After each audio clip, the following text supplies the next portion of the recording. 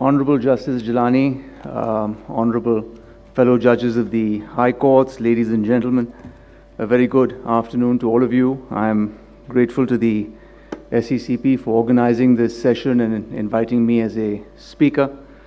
I'm conscious that we are perhaps running short of time, but I'm otherwise daunted to be here because as the last speaker, I have to follow in the footsteps of so many distinguished panelists who have preceded me and shared their very insightful thoughts. But I'd like you to bear with me as I try to unravel a principle that has been likened by at least one eminent jurist to be an awful bit of Japanese knotweed that continues to grow and spread its tentacles through the lawn, that being the principle of reflective loss, which is sometimes misunderstood and sometimes overstated. But before we embark on that, let us start with a somewhat more basic principle, which actually sets the tone. You're all familiar that in company law, the principle of independent legal personality, of course, stands well settled since the House of Lords decision in Solomon and Solomon.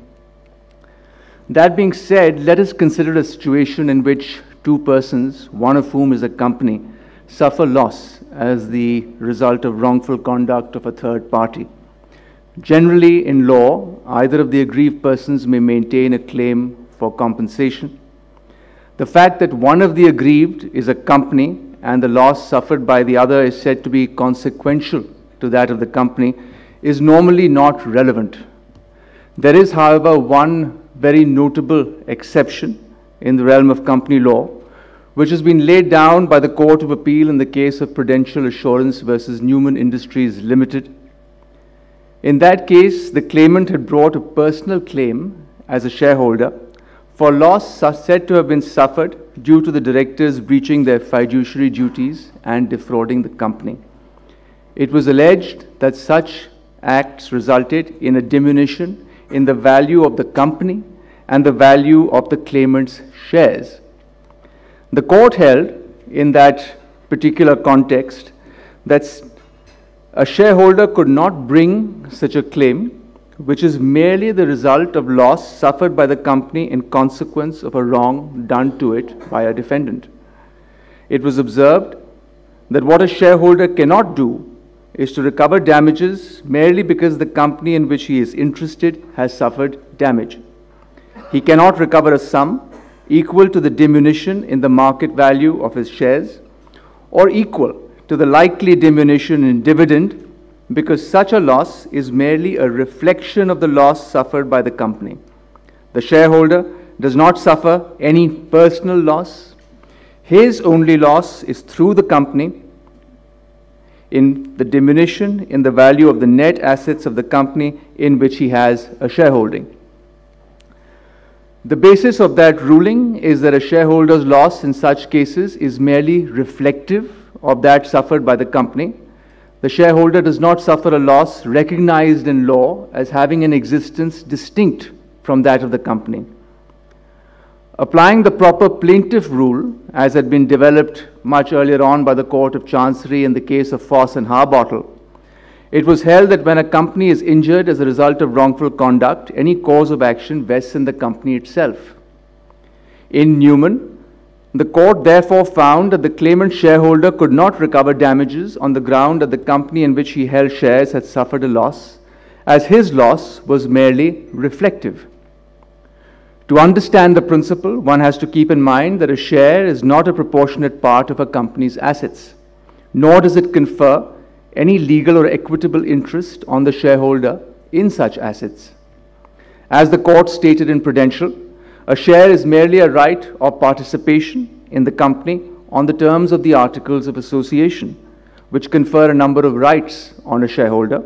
Those include, for example, a right to vote on resolutions at general meetings, a right to participate in the distributions that the company makes out of its profits, and a right to share in the surplus assets in the event of a winding up.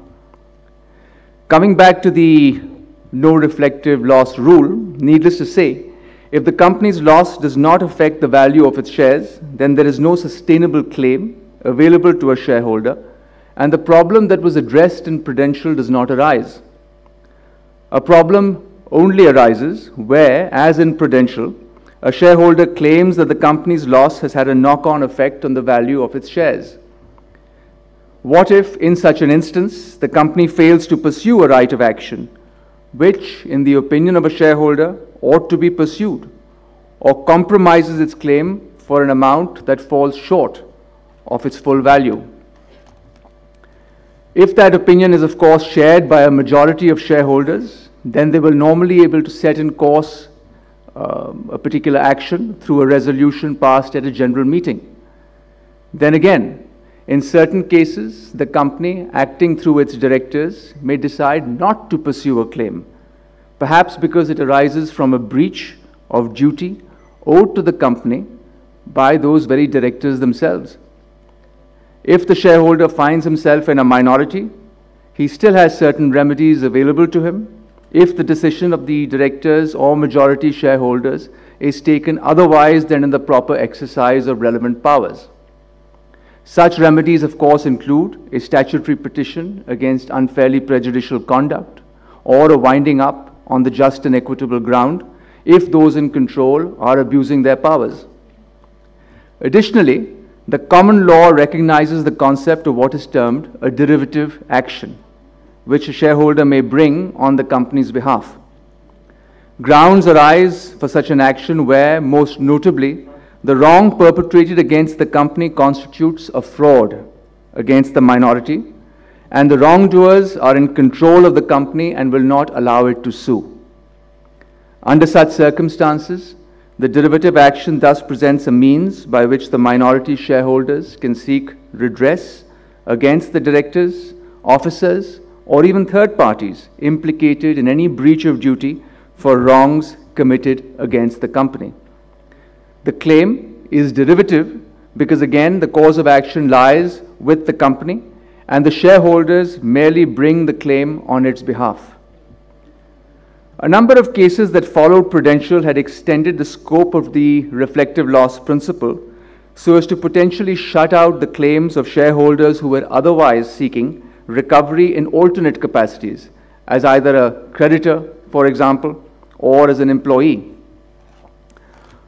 However, in Marex Financial Limited versus Sevalea, which also happens to be reported in our own SCMR, the citation is 2020 SCMR 1867. This is a UK Supreme Court judgment. It was reaffirmed, the UK Supreme Court reaffirmed the orthodox principle barring the recovery of reflective loss to the extent that the principle had been laid down in the earlier case of Prudential. The facts of that case were that Mr. Sevalea owned and controlled two BVI companies against whom judgment was made to pay a debt of some $5.5 million to a creditor, namely Marex. After the judgment was handed down, but before it was made public, Mr. Sevalea moved assets from the companies, leaving insufficient funds for repayment of the debts. Marex sought damages in tort on two grounds. Firstly, that Mr. Sevalea had induced the violation of its rights under the judgment, and secondly, that he had intentionally caused the companies to suffer loss by unlawful means. Originally, the court's jurisdiction to hear the case was challenged on the ground that the claims were precluded by the no reflective loss principle. In other words, that the proper claimants were the companies and not Marex. Marex was successful at first instance, but then the Court of Appeal held otherwise. The companies had been placed in liquidation and lacked the resources to pursue the claim. And even if the companies had pursued their rights, Marex would have had to claim as a creditor against other creditors, all of whom were actually connected to the alleged wrongdoer. After explaining the relevant principles, the Supreme Court examined the decisions which are said to have established the reflective loss principle, namely the judgment of the Court of Appeal in Prudential and the later judgment of the House of Lords in Johnson versus Gore, Wood and Company. Allowing Marix's appeal, the court clarified that the principle applied only to claims by shareholders, but not to those advanced by creditors. The majority decision concluded that Prudential laid down a rule of company law which would be subverted if the shareholder could pursue a direct personal action for his own benefit. Per Lord Reed, who authored the majority judgment, the court's understanding of the rule was consistent with the speech of Lord Bingham in Johnson. However, it was observed that Lord Millett's speech in the same case wrongly treated reflective loss as a wider principle of the law of damages based on the avoidance of double recovery. The majority judgment made clear the need to distinguish, firstly, claims brought by a shareholder in respect of loss which he has suffered in that capacity, in the form of a diminution in the share value or in distributions, which were the consequence of loss sustained by the company, in respect of which the company itself had a cause of action against the same wrongdoer. And secondly, claims brought, whether by a shareholder or by anyone else, in respect of loss which did not fall within that description, but where the company had a right of action in respect of substantially the same loss. The court held that the first kind of case is barred by the rule in Prudential, regardless of whether the company recovers its loss in full, whereas the second kind of case is permissible, although it may be necessary to avoid double recovery.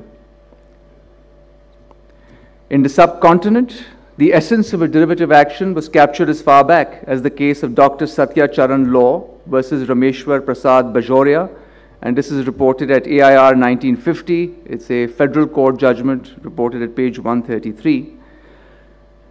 Several judgments of the high courts have followed which suggest that the judicial opinion in India appears to favor the maintainability of such an action. In our own jurisdiction, the Sindh High Court has, in the case of Sakina Khatoon versus SS Nazir Ehsan, alluded to the possibility of a derivative action as a remedy. Although the matter before the court in that particular case was not a derivative action itself, Justice Munib Akhtar observed that it is of course true that if a company is in the control of majority shareholders who are abusing their position by, for example, defrauding the company, the minority shareholders can institute legal proceedings to bring such a situation to an end. However, the important point to note is that such an action is a derivative or representative action.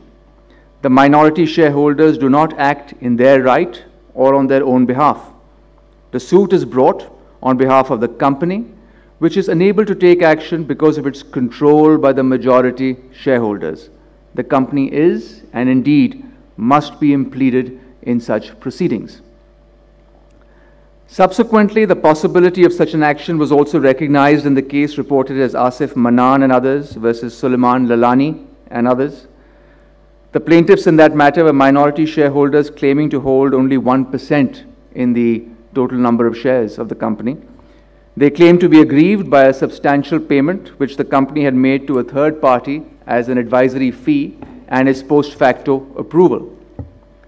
Since admittedly the quantum of their shareholding was less than what was required to maintain a company petition, a suit was filed under the original civil jurisdiction enjoyed by the Sindh High Court at the principal seat.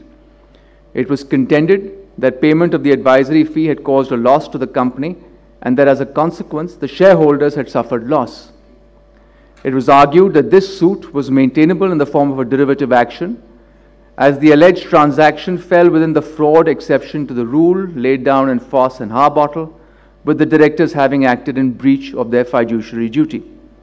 The learned single judge, none other than Justice Junaid Ghaffar, who happens to be in our midst today, observed that depending upon the facts and circumstances of a particular case, the court could entertain such suits if the plaintiff could satisfy the court that the grievance espoused fell within the scope of a derivative action so as to form an exception to the rule in Foss and Harbottle. Articulating that principle, Justice Ghaffar opined that the said rule is that where what has been done amounts to fraud and the wrongdoers are themselves in control of the company, it is relaxed in favor of the aggrieved minority who are allowed to bring an action on behalf of themselves and others, And the reason for this is that if they were denied their right, their grievance could never reach the court, because the wrongdoers themselves, being in control, would not allow the company to come before the court and sue. Whilst observing that case law from the English jurisdiction had persuasive value, His Lordship went on to examine the judgment in Foss and Harbottle so as to recognize the possibility of a derivative action being a remedy available in addition to the remedies that were otherwise created in terms of the Companies Act 2017. On that note, turning to our regulatory framework, it is discernible that a number of measures have been introduced through the Companies Act to strengthen the role of the Commission and enhance the authority of the Commission to streamline the workings of companies and to make sure that they are kept on an even keel. Most notably, the threshold for filing a petition has also been reduced under Section 286 from 20 to 10%. As such, while an aggrieved minority shareholder can bring an action against the company, or in other words, against the adverse decision taken by the controlling shareholders, recourse nonetheless remains limited to the extent of those who meet that qualifying requirement. What that essentially means is that anybody who has, or any group of shareholders who are aggrieved, who have a 9.99% share, for example, or less, would remain excluded from availing the statutory remedy. A derivative action, on the other hand, is not hindered by that qualifying requirement, but it remains unacknowledged under the Act, despite measures for codification having been taken in other jurisdictions. For example, in the UK, the Law Commission had proposed substituting the common law action with a statutory framework. And this is something which Justice Shahid Karim had perhaps touched on during the course of his address about how much more extensive the 2006 Act in the UK is.